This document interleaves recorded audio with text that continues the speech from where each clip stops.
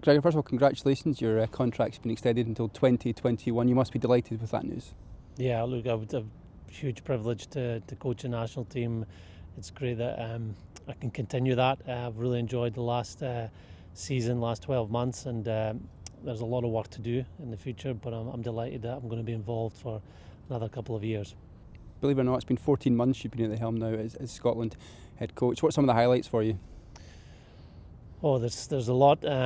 It is a roller coaster. There's been some great highs. I think being out here at the end of the game against England this year was fantastic. The atmosphere in the ground, the joy in the supporters' faces, the players as well, the effort they put in, the satisfaction they got from winning, but also seeing the team perform well away from home in Australia in the first game. Or the first big game that we were in charge of the team, and most recently in Argentina, a terrific performance to win against a very good side. You must be delighted to know that a few other coaches have signed on as well. Yeah, absolutely. Look, it's a coaching group that is there to support the players and get the best out of the players, and I've got huge support from those coaches. Matt Taylor's been by my side for a number of years at Glasgow and now with Scotland.